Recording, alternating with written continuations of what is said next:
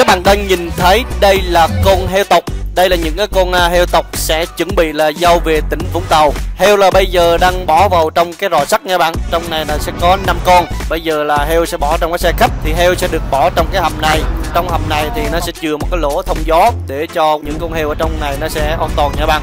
Các bạn nào mà thật sự có nhu cầu mua heo để phục vụ nhà hàng, phục vụ cho những cái quán ăn nhỏ lẻ, hoặc là những anh chị nào muốn nuôi thật sự thì có thể liên hệ qua Giống Tiến Đạt để cung cấp những con heo chất lượng nha bạn.